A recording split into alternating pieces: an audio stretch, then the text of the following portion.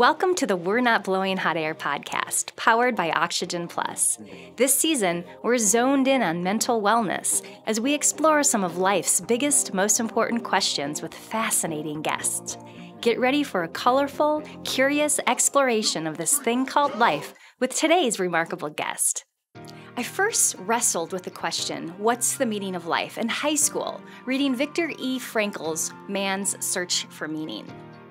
The psychiatrist and Holocaust survivor voices the powerful message that people can choose how they think, feel, and respond to everything that happens, and that doing so fosters a sense of purpose, which is super handy when things go south. I find a lot of meaning going after what makes my toes curl. One of those things is learning about cults. When recently thinking about purpose, I wondered, are people drawn to cults because they're seeking some greater purpose, perhaps to God or others? My quandary led me to our incredible guest who discovered his life's purpose, educating people about destructive cults. Rick Alan Ross is a cult expert and founder and executive director of the Cult Education Institute, an online database and research library dedicated to controversial groups and movements, some of whom people call cults. He's also the author of the research-rich book, Cults Inside Out: How People Get In and Can Get Out, which I can attest offers a thorough history and explanation of destructive cults. Rick's work has garnered national and international recognition, and he's regarded as a prominent figure in the study of destructive cults and controversial movements like Jonestown, NXIVM, Heaven's Gate. Helping people evade the snare inherent to cultic thinking, Rick works as a lecturer, consultant in media and video games, and cult intervention specialist with a 75% success rate. He's also a sought-after court expert, testifying in various high-profile cult-related legal cases, including the DOJ and FBI. To enrich our understanding of why we exist, let's welcome the intriguing Rick Alan Ross as we explore life's alluring question, what's the meaning of life? Well, Lauren, I think the meaning of life is a very important subject when it relates to cults, because I think that that's what is often the lure of a cult organization, is that they claim to have a patent or they claim to have the answers to the meaning of life. And so for many people who join destructive cults, that's their thinking. This will give meaning to my life. Sadly, it's a deceptive kind of bait and switch scam, but that's really the essence of what I think all of us are looking for, the meaning of life. And some of us are caught up in what could be described as a cult. And I can't wait to discuss more about what that looks like and share that with our listeners, with you. I do know, Rick, you have a very poignant story about your own experience with a cult. And if you'd be willing to share it today about what first brought you into the world of cults, it would be amazing. Well, Lauren, it was really serendipitous. I mean, I was working in the salvage business. I had a cousin who owned a large wrecking yard in Phoenix, Arizona, and I worked at the yard and was all involved in cars and parting out cars and crushing cars for metal. But I had one grandparent, and she lived in a nursing home, a Jewish nursing home in Phoenix. And I would visit her often and would take her out to lunch. And I went to see her, and she was really upset. And I asked her why. And she told me that she had been confronted by someone in the nursing home trying to convert her to a religion. And I couldn't understand it at first. I said, Grandma, how did this person get in the nursing home? And she said, well, they work here. And I eventually found out that a group that targets Jews for conversion to essentially fundamentalist Pentecostal Christianity, though they claim to be both Jews and Christians, and they were targeting elderly people in the nursing home by covertly inserting their members onto the paid staff as nurses' aides. And when I found out about that, I was really, I'll just be blunt, I was royally pissed off. So I then got in touch with the director, and I became really an activist to try to bring awareness about what was happening first at the nursing home. And then later I found out that this was a common practice and that this was going on in hospitals, that minor children were being approached by various groups. And so my interest expanded from that. And I found myself deeply involved in anti-cult activism and community organizing in Phoenix. First of all, how did it end with your grandma? Well, my grandmother was not affected in the sense that she converted or persuaded in any way to convert. She was just simply upset with the confrontation. You know, Lauren, you have to know that my grandmother immigrated to the United States in 1906. She came from Poland, and she fled persecution. And she would tell me stories of what were called pogroms, where people Jews would be beaten, their homes would be burned, women were raped. I mean, it was really horrible. And this went on at the turn of the century in Eastern Europe. And so my grandmother immigrated through Ellis Island in 1906. And she came to the United States to escape religious persecution. And at the time that she was accosted by this missionary, she was 82 years old.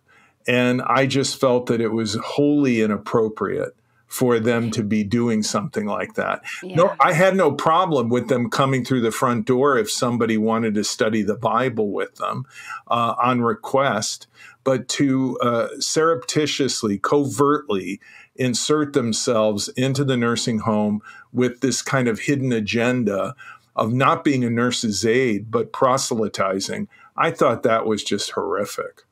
I see it as unjust in three ways. It's the elderly, they're vulnerable. It's the Jewish people, that's a target that is prolifically accosted.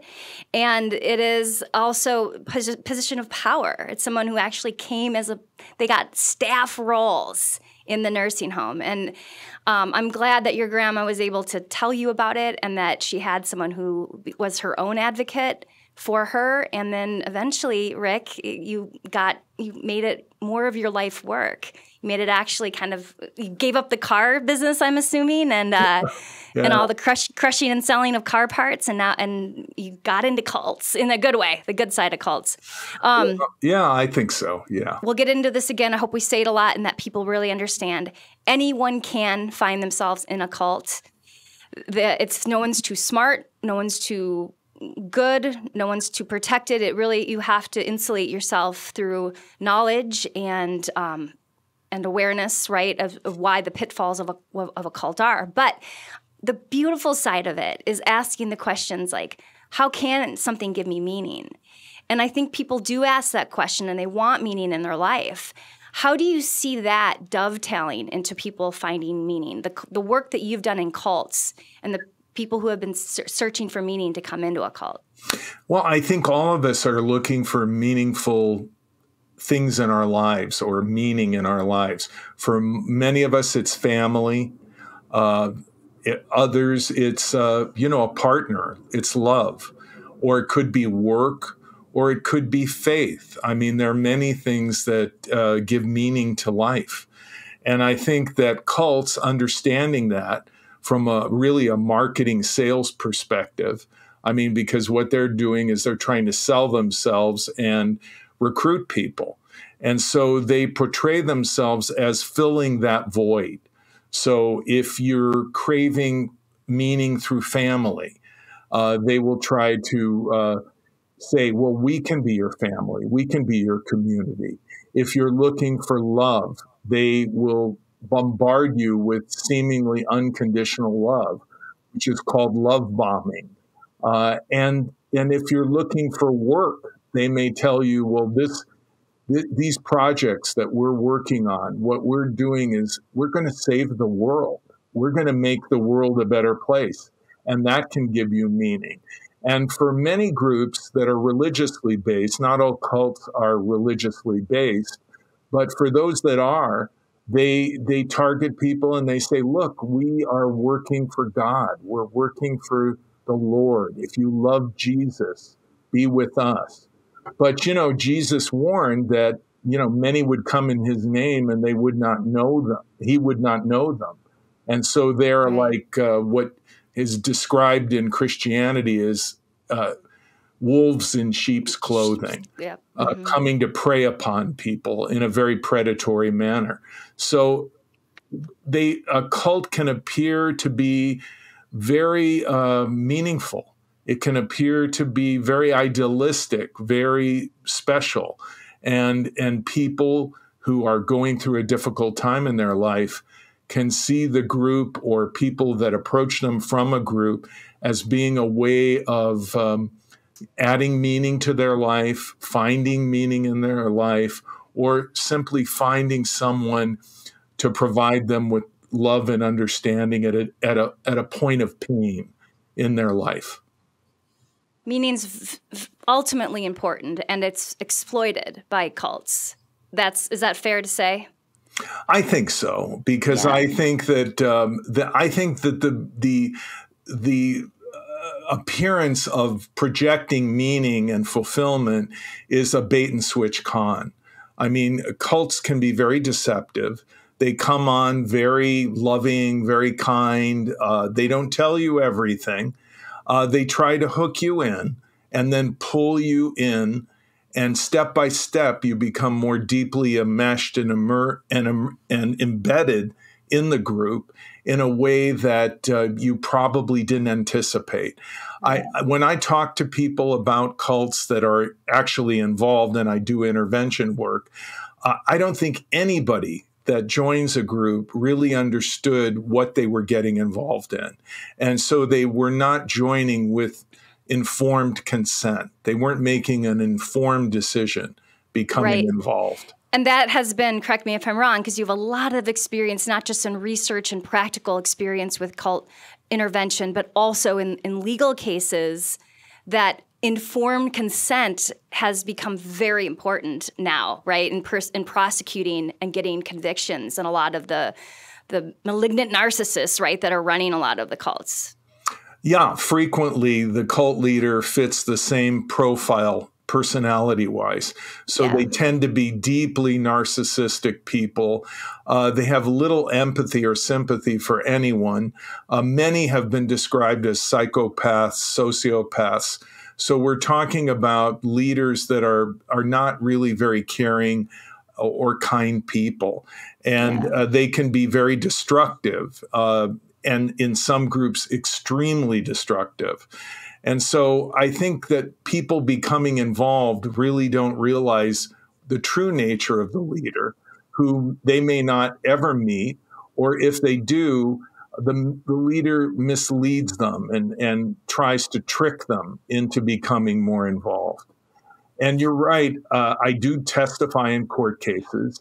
Frequently, these are custody cases in which one parent is involved in a group that is very authoritarian, very controlling, cult-like, or a cult per se. And the other parent wants to protect their minor child from being involved. There are so many children who they make no choice, either informed or otherwise, to be involved in a cult. And they become involved because their parent is involved and brings them into the group. And the parent, who should be in a role of protecting their child, making sure they're safe, their ability to make value judgments and critically think has been greatly compromised in large part by being involved in a cult. And so the child really has no meaning. They have no protection, and they're very vulnerable. So the courts will intervene, and in situations where there is a destructive cult, based on the group's behavior, they will make an effort to protect the child. Awesome. First of all, I love that you're making the point about the behavior, because it's not about a belief of a cult, right? It's the actions that a group would take that would be destructive, that would make it something that needed to have action taken against it. Secondly, I'm thinking of a lot of examples of children that have suffered because of the River Phoenix, that family, right? That's an example. Even Paris Hilton is out talking about how troubled teen industry has that similar thing. So I'm seeing it Rick, I try to look for the trend, and what I see is kind of a culture and a world that it has fallen asleep to being alert and watchful. And then I also see people who are, like you're saying, already ingrained in a cult. They're born in it as children. And so their capacity to make decisions and have a healthy life is really difficult. I mean, look at Scientology, children that are born into Scientology. I'd love it if you're able to share some examples about tying it back into meaning. Well, let's look at Leah Remini. Leah Remini was brought into Scientology as a child. She was raised in Scientology. She believed in it. Her parents taught her to believe in it, and they nurtured her in Scientology. Eventually, she and her family would leave, but for years she was involved as a television star, and she gave Scientology millions of dollars. And Scientology told her, and this is their way of describing it, we're going to clear the planet. This is a wonderful mission that you're on. This is a wonderful philosophy that L. Ron Hubbard, the founder of Scientology, left us, his legacy. And he gave us the technology, they will say, to clear the planet of negativity, to alleviate human suffering. We have the perfect drug rehab program. We have the perfect study tech. We have it all. And so Leah Remini felt that Scientology gave meaning to her life, as I'm sure Tom Cruise still does, and John Travolta and others. And eventually, though, she saw behind the curtain, so to speak. I mean, and she saw the mechanics of it all, and that it wasn't what she had been raised to think it was.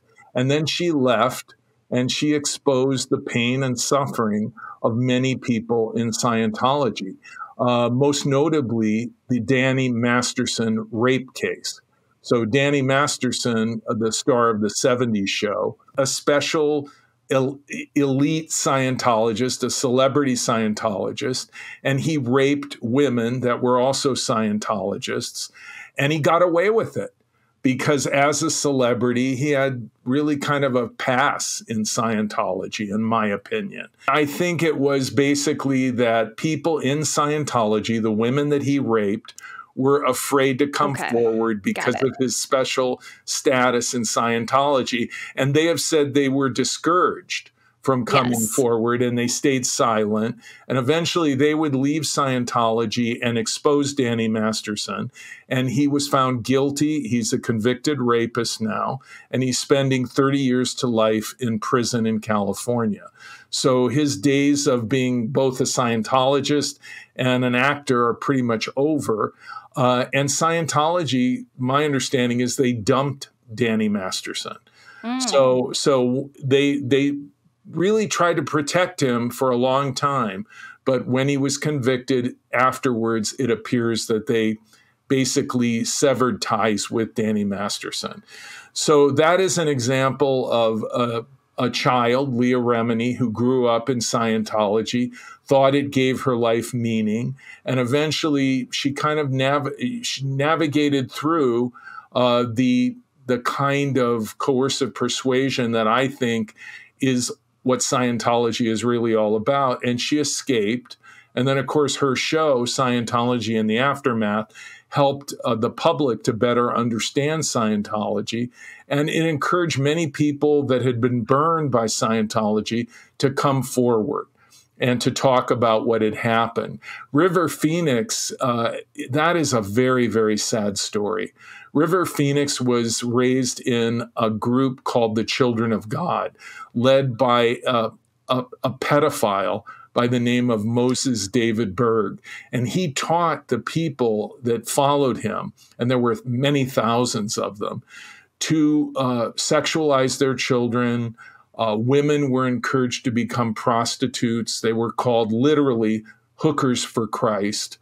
And Moses David Berg profited off of this and lived a very comfortable life. He molested his own family members, his granddaughter, who I met. And River Phoenix said in one interview that he was introduced to sex at the age of 4. And eventually, when he left the group, his family left, I believe he was terribly traumatized by what happened to him in Children of God. And eventually, he overdosed from drugs at the age of 26. And for those that don't remember, River Phoenix was a great actor. He was nominated for an Oscar for Best Supporting Actor. And he just had enormous potential ahead of him. But his life was cut short, like many of the survivors of Children of God, by the trauma that he experienced and really never got the proper help, in my opinion, to recover from. Yeah. And the trauma, right, for all of the people involved in cults is a result. And getting help is not something everyone gets when they're in a cult. Rick, you've mentioned before the concept of cult hopping, like not really dealing with the issue. So then they go from one cult to the next after that one burns out. And anything you want to share about that in terms of how maybe we're still looking for that meaning in life? Yeah, I met a woman, Lauren, who had left Jonestown and then joined Synanon. Mark Vicente was in a group he described as a cult, the Ramtha School of Enlightenment, led by J.Z. Knight, and he ended up in NXIVM. And then he called me and he said, Rick, Keith Raniere, the cult leader of NXIVM, who's now in prison for the rest of his life due to sex trafficking and torturing women and terrible things that he did. He called me and he said, Keith Raniere told me you were the most evil person practically on the planet. So when I realized that he was, in fact, a really bad guy and I wanted to leave the group, I wanted to talk to you. And he said, and I worry that I'm going to join another cult because I was in this one group called a cult, and then I ended up in another group even worse than the first one that is a cult. And so how can I avoid that? And I said, Mark, you've got to unpack the experience in an educational process. The first step in recovery from a destructive cult is to educate yourself. What are cults? How do they operate? What are their tricks? What are their techniques of influence and coercive persuasion? How can I recognize a group like that? So I walked him through, some reading material, and I recommended various books to him, including my own. And I said, Mark, you need to read up on how these groups function, and then look at the ways in which you were manipulated and see the parallels in the other groups. And what you will recognize is they all pretty much operate the same way. And Lauren, so that we can clearly understand what a destructive cult is, let me give you what I consider to be a concise definition, or the nucleus for the definition of a destructive cult. Please, yes. It was first written by Robert J. Lifton in a paper published at Harvard titled Cult Formation. So there are 3 core characteristics that all destructive cults share and have in common. The first one is an absolute authoritarian leader who becomes an object of worship. That leader is the defining element and driving force of the group. Whatever the leader says is right is right. Whatever the leader says is wrong is wrong. Second, that leader uses coercive persuasion, thought reform techniques to gain undue influence over his or her followers. And again, Lifton wrote a book, Thought Reform and the Psychology of Totalism, that has chapters defining how to recognize thought reform. But suffice to say that when people are acting against their own best interest and consistently in the best interest of the leader and the group, that is really a way of recognizing that undue influence has been achieved, because people are not acting in their own best interest, but consistently in the best interest of the leader. And then finally, the leader uses undue influence to exploit and do harm to his or her followers and maybe others outside of the group. And that varies by degree from group to group. Some groups are much worse than others. They're not all planning mass suicide or arming themselves, but typically groups will exploit the members financially. There will be free labor. That could escalate to physical and sexual abuse and even criminal acts. So you look for those three things: the all-powerful leader who is totalitarian, has no accountability, and is an object of worship.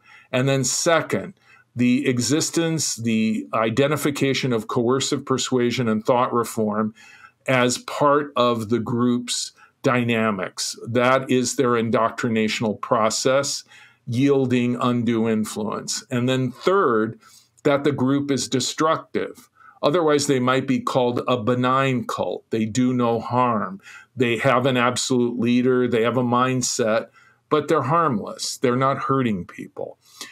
Because it's not about, as you said, what the group believes. It's about how they behave. And the question is, are they doing harm? Because if they're benign and they're doing no harm, then so what? They believe unusual beliefs. They're not hurting anyone. And so they would not be considered a destructive cult. Yeah. Would you be willing to share, go through those 3 points with perhaps, let's go back to your grandma again and walk through why that was a cult based on those Lifton's 3 criteria? Well, that group had a leader that had become very authoritarian, very controlling. I wouldn't say that he was an object of worship. So I would describe the group as an authoritarian, personality-driven group, but perhaps not a group with a leader that had become an object of worship. Second, there was a process of indoctrination in the group where people were being broken down, where they were being changed, and where they were being locked in through what could be seen as social isolation and peer pressure. And then finally, that they were being exploited. In the group that targeted my grandmother, they were constantly asking for money. And I found out that a number of people that had been involved with the ministry had bequeathed their estates or substantial property to the group when they died. So the group exploited the members. The group may have traumatized some of them by their forcefulness, by their intensity of their indoctrination. And they basically were after money. But a more classic example would be, let's say, Jim Jones. Jim Jones, the leader of Jonestown, the People's Temple, he was an object of worship. He was an absolute authority figure, and people would say that he had what they called the Christ force within him, actually supernatural powers, and they worshiped him. Second, he isolated people. He deprived them of sleep. He controlled the compound in Jonestown in such a way that he controlled the narrative. There was nothing but what he wanted people to see, what he wanted people to read or listen to or be aware of. He cut them off from their families. Which is a key foundational aspect of thought reform, to control the environment, to control communication. And then finally, of course, Jonestown was the most destructive cult in regards to the loss of human life. In 1978, Jim Jones decided that everyone in the compound would die, and over 900 people died in a single day. That's where we get the expression mixing the Kool-Aid or drinking the Kool-Aid. Even though it wasn't Kool-Aid, right? It was off-brand. Yeah. It was a brand called Flavor Aid. But to this day, people say, oh, you drank the Kool-Aid. And it's an allusion to Jonestown, that they mix cyanide and phenobarbital and seconal and other barbiturates in this, tub with Kool-Aid. And then individuals were told to fill a syringe with the Kool-Aid and give it to their children. Over 200 children died at Jonestown. Jonestown, for those that don't know the story, Jim Jones had a huge church in Northern California in the Bay Area of San Francisco. And after much exposure, bad press about his harsh treatment and abuse of people in the church, he took more than 1,000 members, and they relocated in Guyana, English-speaking Guyana in South America.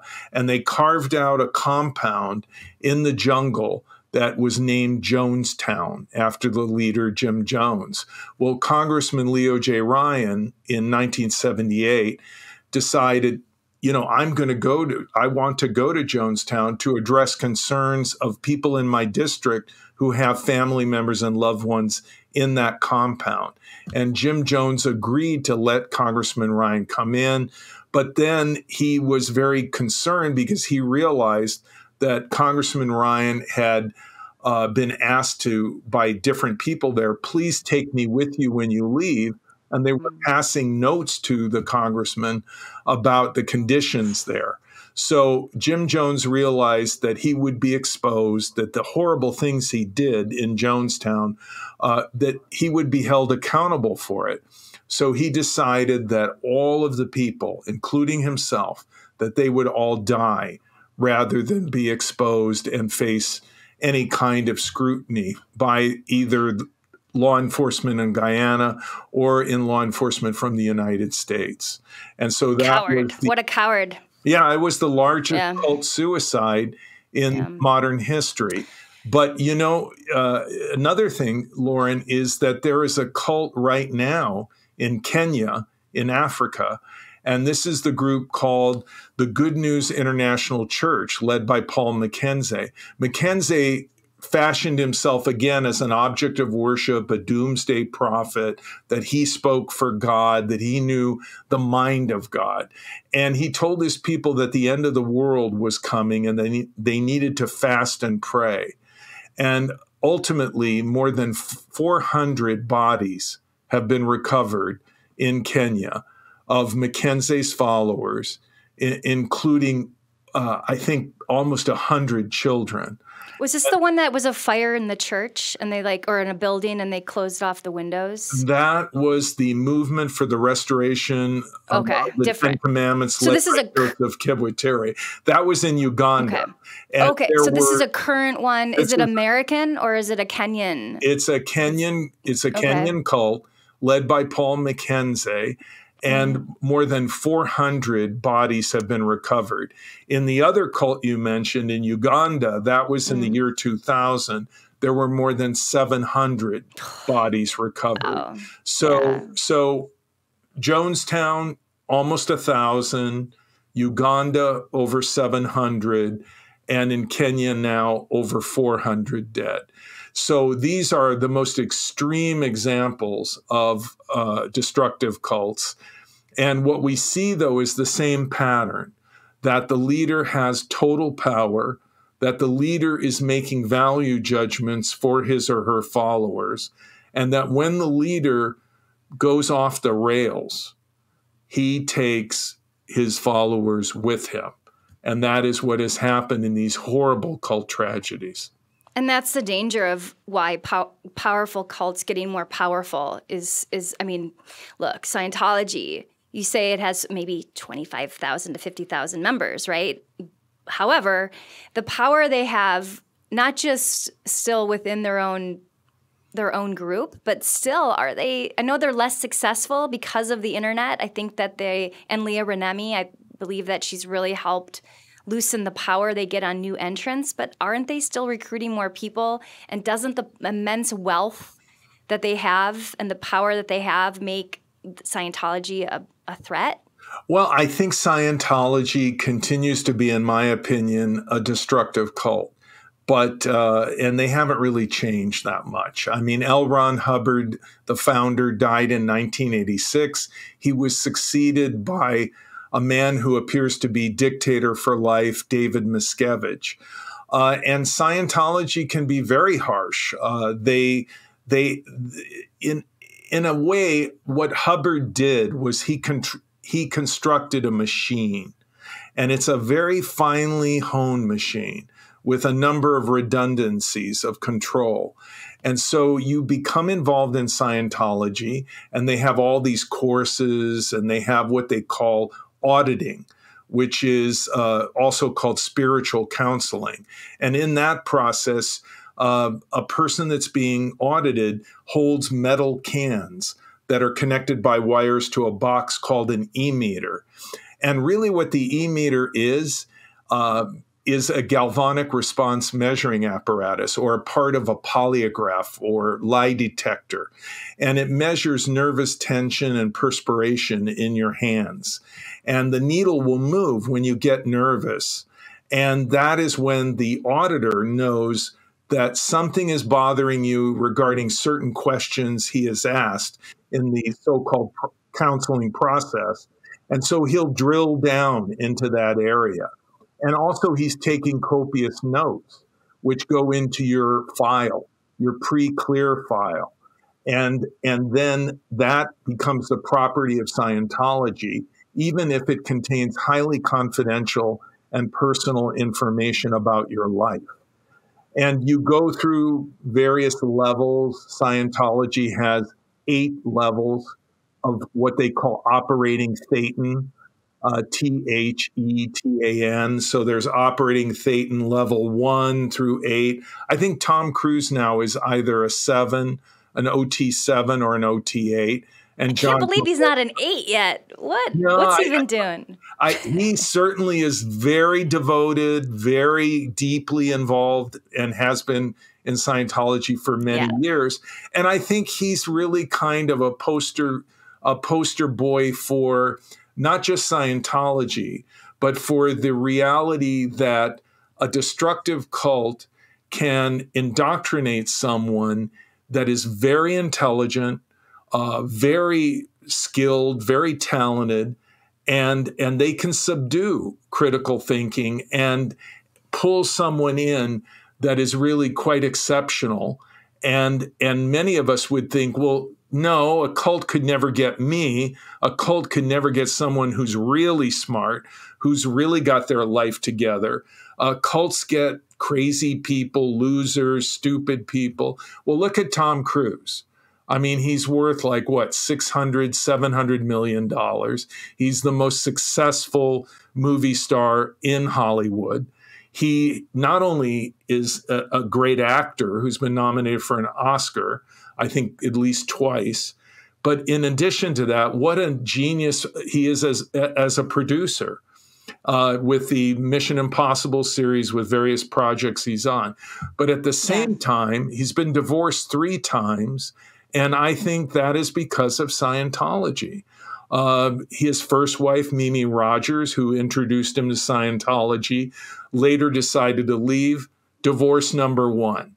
His wife, Nicole Kidman, just wouldn't get on board all the way with Scientology. Divorce number 2.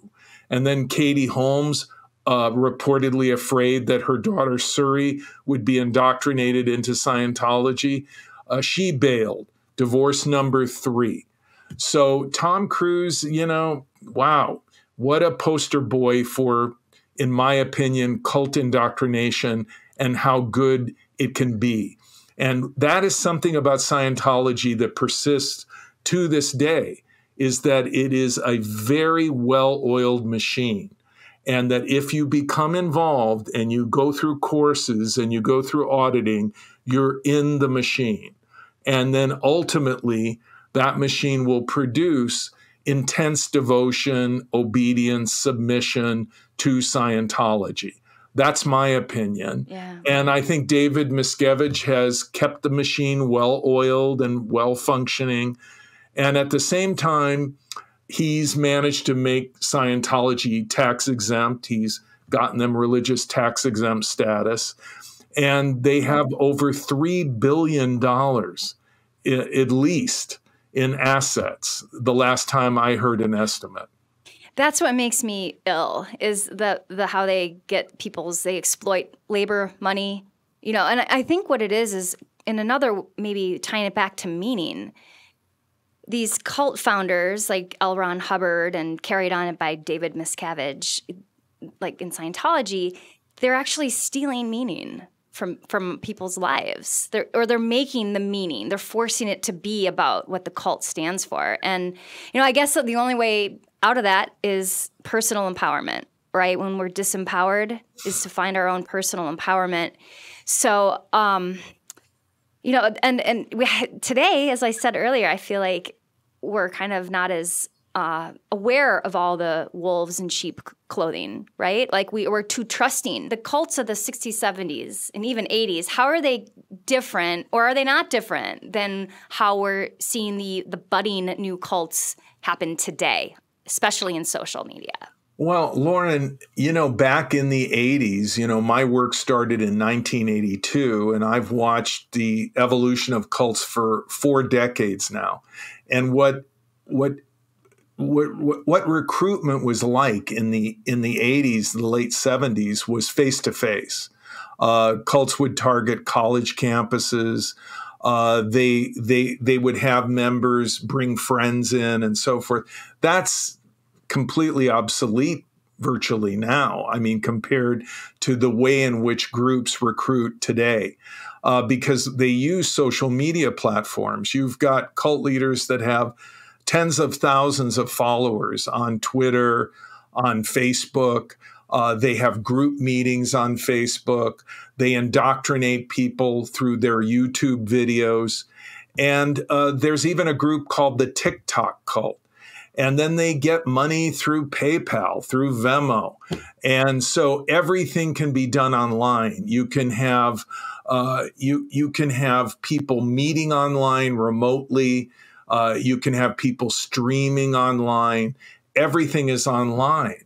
Now, the flip side of that is you can also Google search for information about a group or a leader online. And culteducation.com, which I launched in 1996, is a huge archive with historical information on controversial groups and movements, some that have been called cults.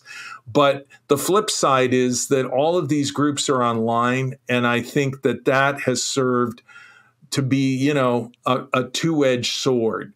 That is, you can find information to debunk their claims and expose their lies online, but at the same time, people are pulled into these informational bubbles where they're following like-minded people. They're creating a kind of network, reaffirming the leader and the indoctrination of the group online. So that's what we see. And then let's not forget the algorithms that govern social media. So as you are searching for something, and these groups meta tag and use the technology online so that you will find them, you will find their videos, you will find their website, and so forth. And you get sucked in. And the more you get search results served up to you about a particular topic of interest that the cult may be using as a lead or a lure, again, a bait and switch con, that pulls you into them. And then you become consumed and embedded within them. And then they indoctrinate you online remotely. And I've had case after case after case of interventions that I've done in recent years where that is the way that people were recruited, and that is the way in which they were sustained in the destructive cult, was totally online. That is terrifying. That is more scary to me personally than what Scientology's $3 billion might be able to do. Well, and Lauren, the old groups called cults are not oblivious to all the advantages of being online.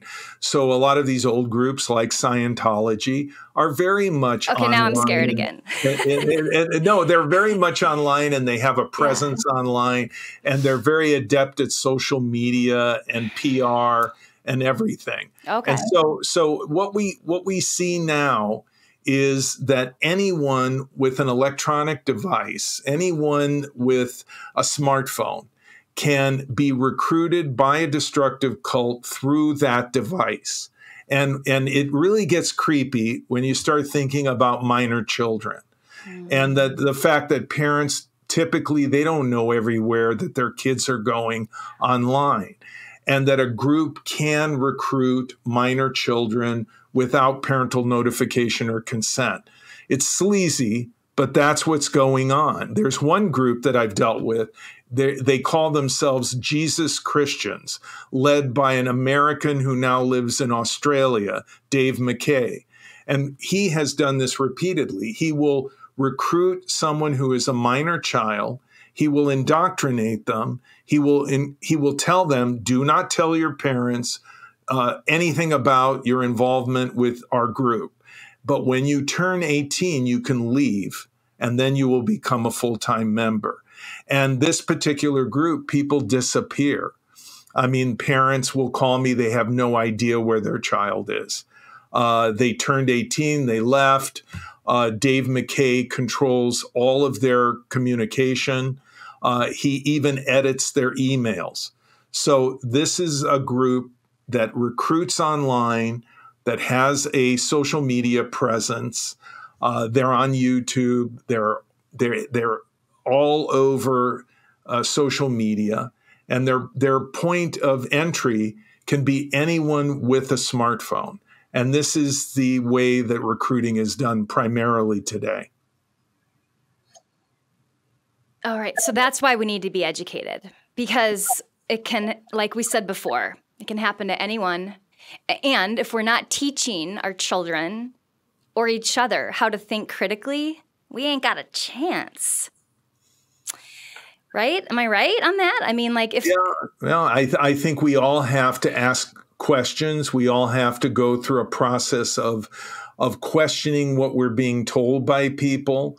And that if they're not responsive to those questions and they don't answer them directly and they're evasive, that's a big red warning flag. And when you enter into a group and you notice that the leader is what the group is all about, not the issues of faith or whatever the group claims to be about, but you really realize that there is this tangible worshiping of the leader of the group, and that this leader totally controls the group, has no meaningful accountability. There is no transparency regarding the funds that are being given to the group. And that when you ask tough questions, the group reacts in a kind of negative way. Why are you asking that question? You're too critical. You're just looking to find something wrong instead of having faith, or instead of giving this a chance.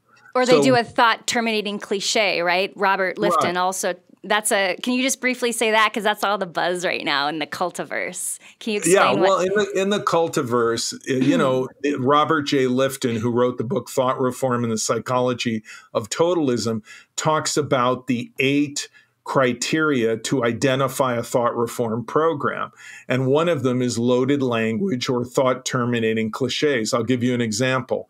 In Scientology, if you question too much, if you ask too many troubling questions about, well, what's this about and what's going on here? And I don't believe that.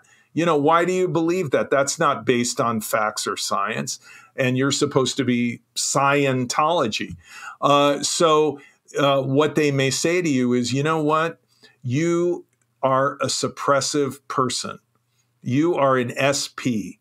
And once you are labeled a suppressive person, you're just dismissed. And so that becomes a thought-terminating cliche. someone is asking too many questions about Scientology when a loved one becomes involved, and they are told, well, your family member is an SP, and you need to just disconnect from them, which means cut them off. So that is an example of loaded language or a thought-terminating cliche. Or in some groups that do large group awareness training, they will say, oh, you're uncoachable. You're uncoachable. That would be a thought-terminating cliche.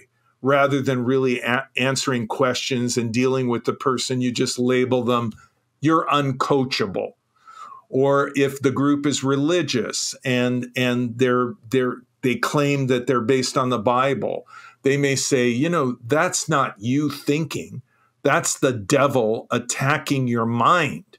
Satan is attacking you. Or couldn't it also be like that's just God's will, or it is what it is, or like no. That what you want is for the person to shut down their mind. Okay. And so if you tell them Satan is attacking your mind, like for example, I once said to a young man that I met that was involved in a particular Bible-based cult, I said to him, you know, your leader just bought a new expensive car and he lives in a very expensive house. Did you know that? And he paused for a while and I could see that he was thinking. And then he looked at me and said, I rebuke you, Satan. In the name of Jesus, I rebuke you. And that was his reaction to me pointing out what's going on with the money in the group. And the way that he came to that was the group teaches, well, when you doubt the leadership, if you doubt what we're doing, that's not you thinking, that's Satan actually attacking your mind. And what you need to do is rebuke Satan and name Jesus, and you will be protected from that attack. And so when I heard him say that, I looked at him and said, you know, it's okay to doubt, because I knew the chain of thoughts that led to him saying that. And it was an example of a thought-terminating cliche or loaded language to literally shut his mind down from thinking. And different groups have different verbiage or loaded language or thought-terminating cliches to achieve that end.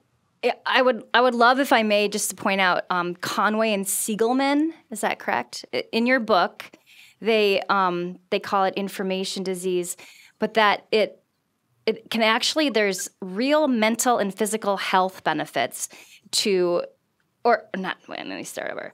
That the brain wears down and sharply adjusts to not thinking, and that information processing capacities may be disrupted or enter a state of complete suspension, detachment, disorientation, hallucinations, delusions, and in extreme cases, total withdrawal. So not only we have to remember everything that happens to us is happening in our brain, in our neural network, and that's why cults are also so powerful and focus on thought reform, because they're just literally, it's like a program running in your head, and after a while you're out and the cult's thinking is in.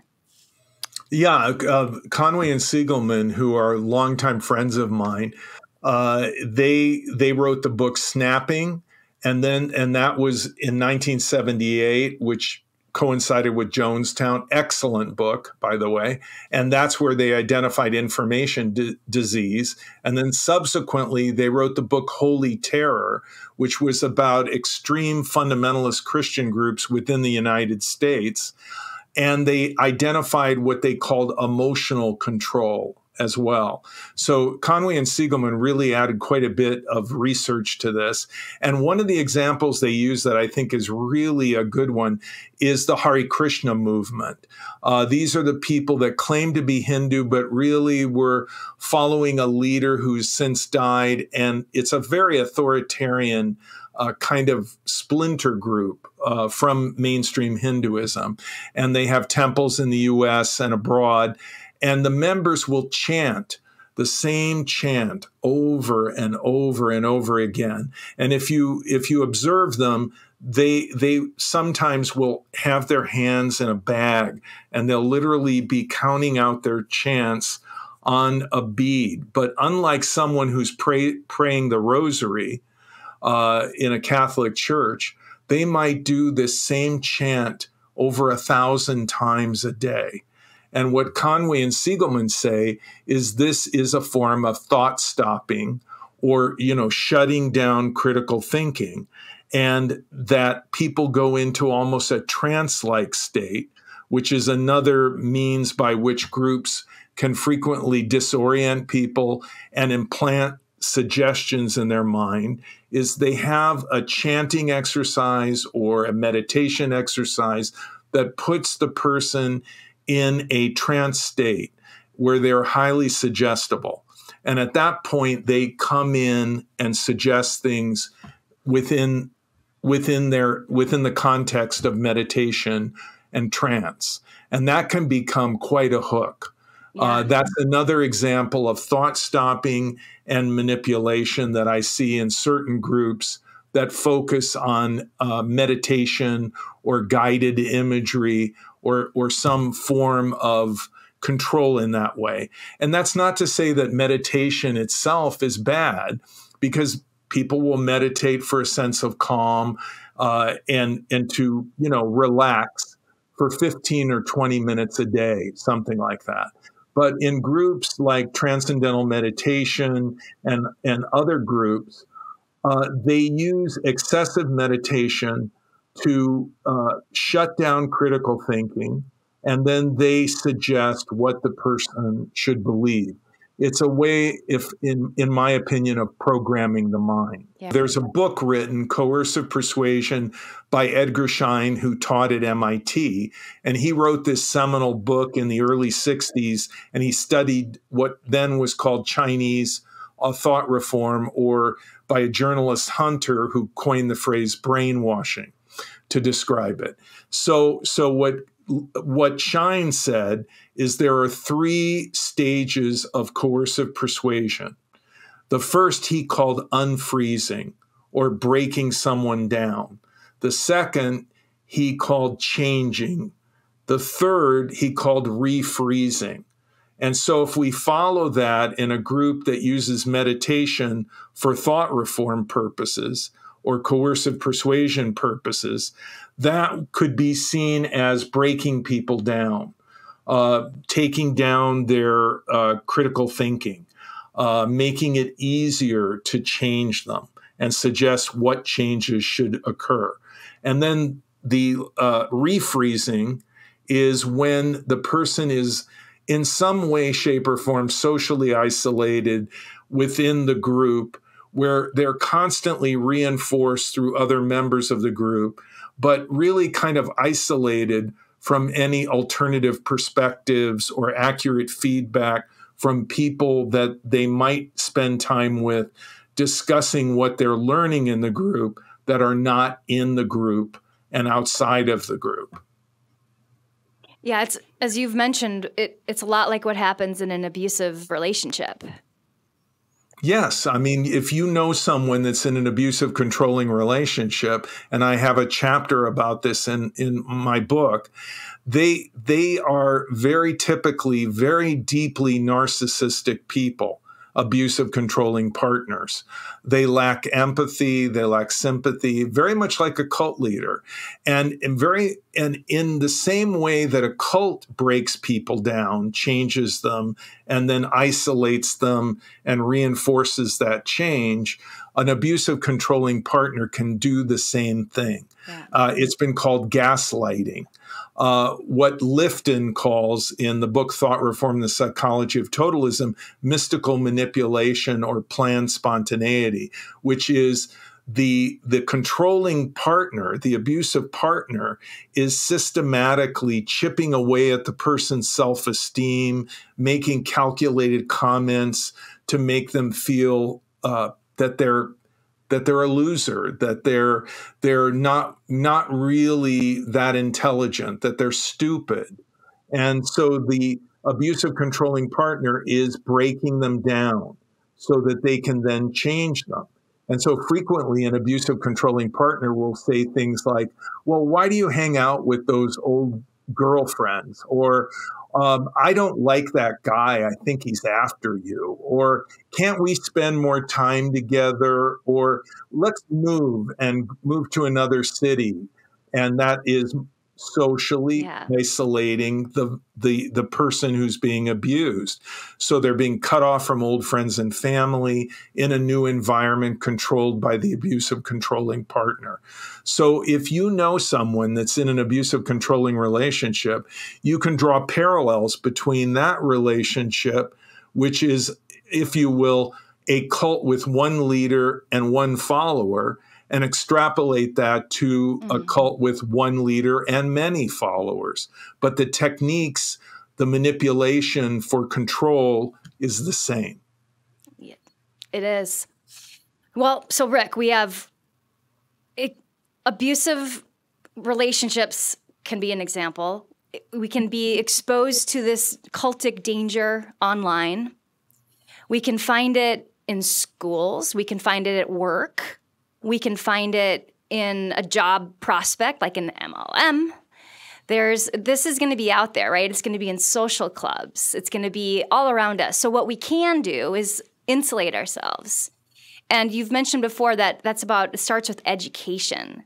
So I thought it'd be fun if I could ask you common logical fallacies, and then you can give an example of any cult that you've worked with or know about or even want to warn us about in your answer. So first one is an ad hominem. This may not apply to cults, but we'll try.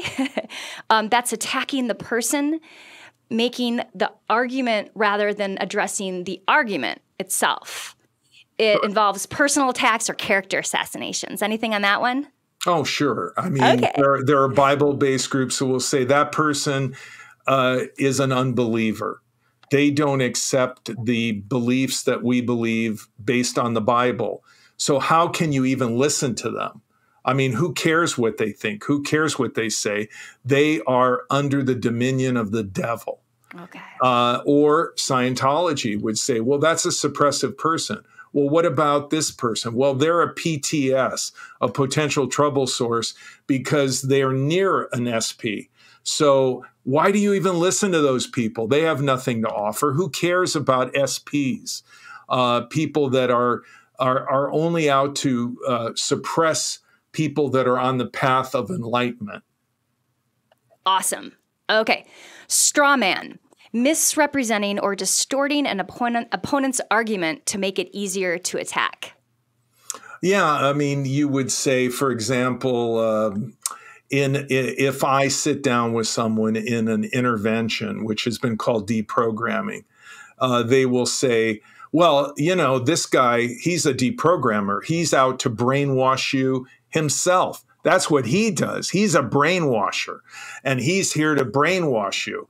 And my response to that would be, that's a false argument, because I'm not here to recruit you into an organization or a group or to follow me after this few days that we have for the intervention. So they're creating a false argument. That is not what brainwashing really is. Let's talk about what it really is. It's a synthesis of identifiable influence techniques, coercive persuasion, and thought reform. And they're making a false argument to divert your attention from studying those techniques and then asking them, you know, do you do this? There are parallels that I'm beginning to see in my process of indoctrination in this group. And why is that? Why is it resonating in these criteria of thought reform? So this, again, is a diversionary tactic that groups will use. They create a false argument so that you'll spin your wheels on that rather than really scrutinizing what they're doing. Yeah. Wow. Yeah, I love that. Thank you. I also see it a lot in politics, you know, just not like obscuring the argument. Happens a lot. So, okay. This is an easy one. I'll say it, but we'll just move on because it's number one of your criteria for what a cultic group looks like. Appeal to authority, relying on the opinion or endorsement of an authority figure. rather than presenting valid evidence or reasoning. So we'll just skip that one. It's easy. Well, here we go. Let me give you a couple okay. examples. First of all, I think people need to hear this because it really goes to what you're going to hear from a destructive authoritarian organization. There used to be a guru from India who had a large following. In fact, Carlos Santana, the rock and roll musician, was one of his followers for many years. His name was Guru Sri Chinmoy.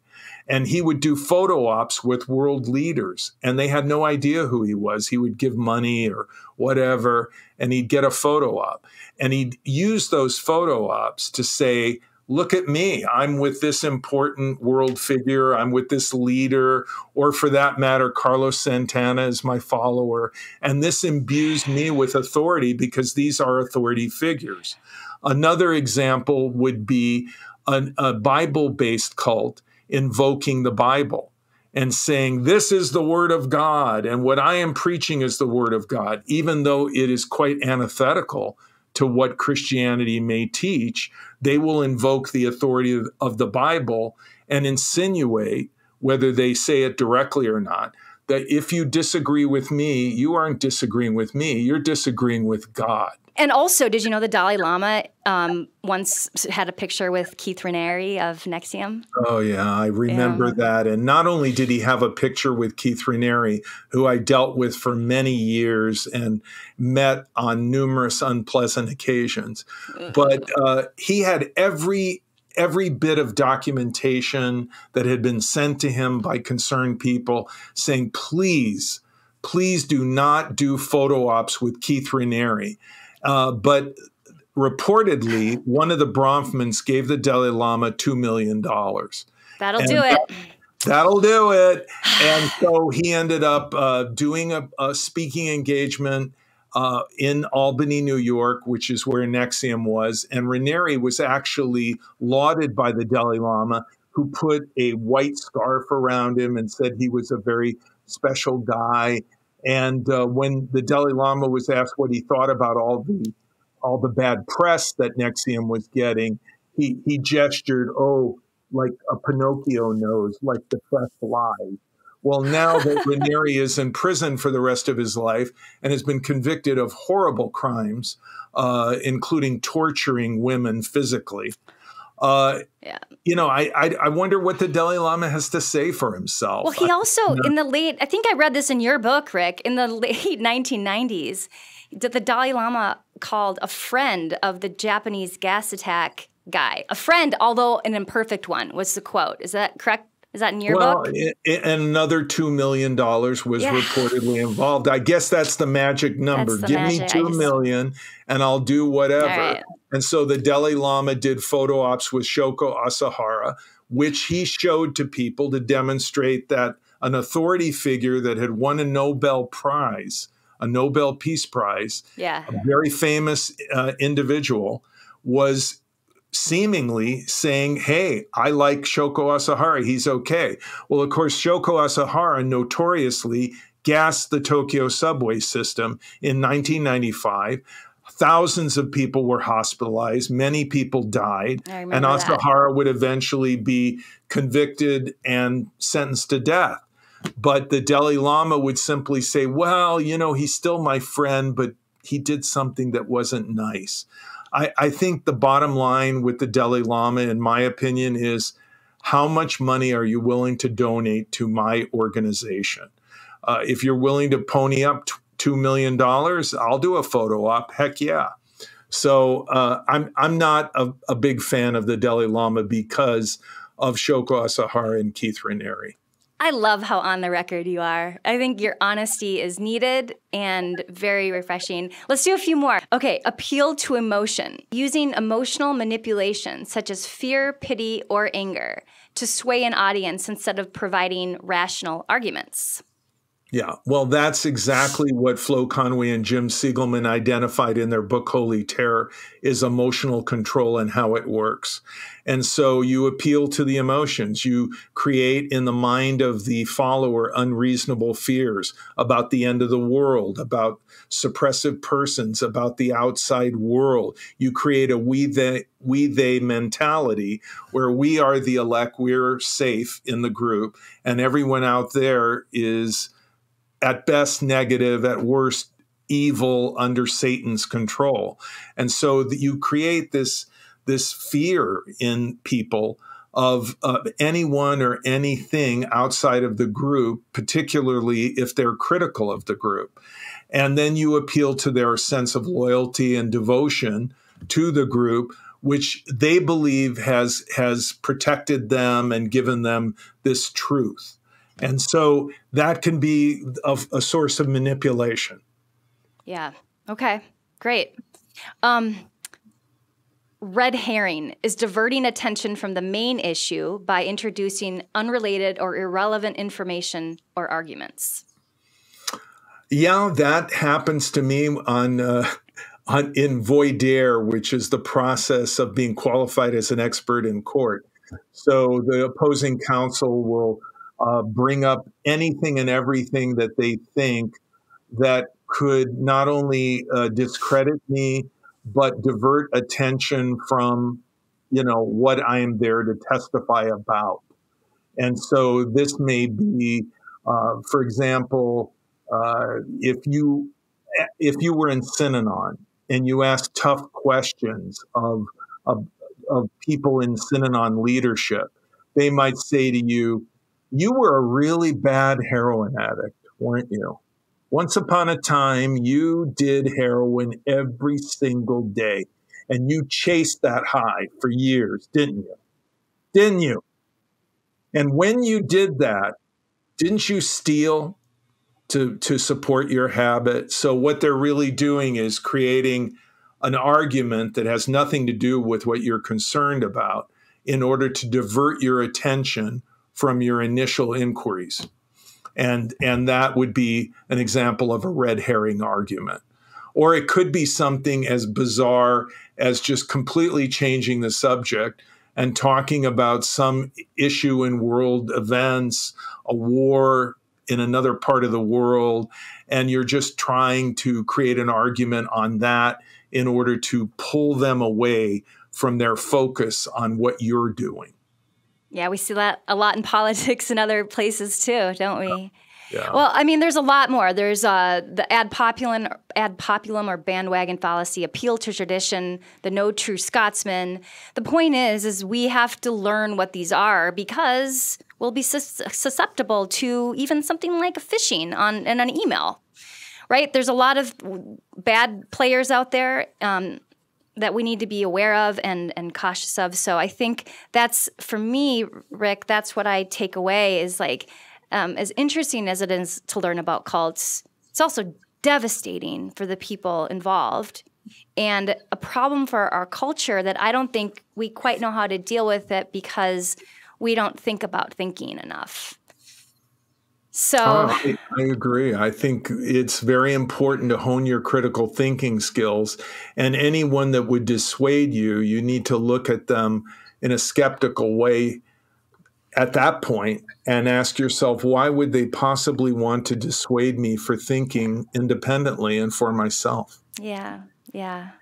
Well, I mean, it's been meaningful for me, Rick, to have you here today, and to our listeners, we're really honored. I wanted to just quote the end part of your book. You say, hopefully, the book will make a difference and stimulate more critical analysis, research, and education about destructive cults. Others may also find this compelling and begin a journey of their own.